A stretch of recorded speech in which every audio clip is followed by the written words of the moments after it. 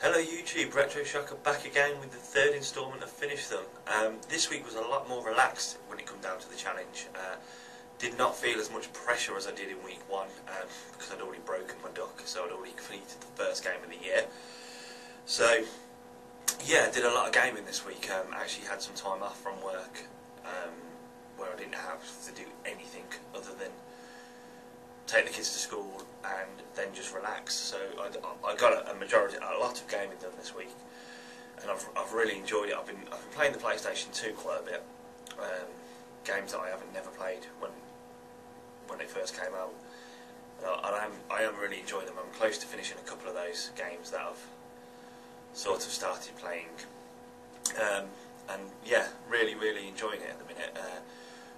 Everything this week has just been really relaxed, really chilled, and thoroughly enjoyed it. But you're all here to see if I've managed to finish a game, and the answer to that is yes. Yes, I have. I've finished yet another 8-bit game. The game I played this week and completed, I really enjoyed. It's very much a pick up and play game. Graphically, the sprites look amazing. The colour palette that's been used works so well with the game, and the music is phenomenal. It's, for an 8-bit game, with coming out of the Sega Master System, the music is incredible, and I found myself humming along as well as singing along, because if you're like me and you've got kids, you've seen this film a fair few times. The game that I beat this week was Aladdin on the Sega Master System. What a game this is.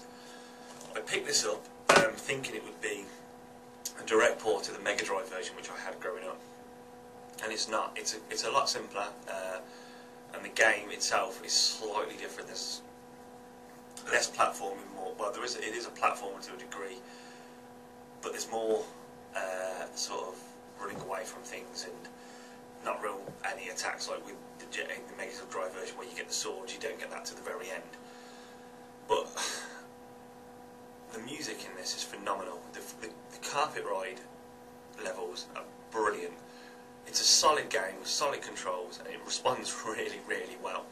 And I thoroughly enjoyed playing it this week, and to be honest with you, I could quite happily sit and play it again and complete it again. It is that good. So, as usual, up there will be a screenshot of me at the with the end credits, just to prove that I did do it and I'm not just spinning you all on a yarn. But yeah, I think it's about time that I actually did some of the proper classics now. But this week's a bit hectic for me. It's my eldest's birthday on Sunday, which is my day off from work. So I'll be doing stuff with him rather than gaming all day. I'll obviously still game when he's in bed, but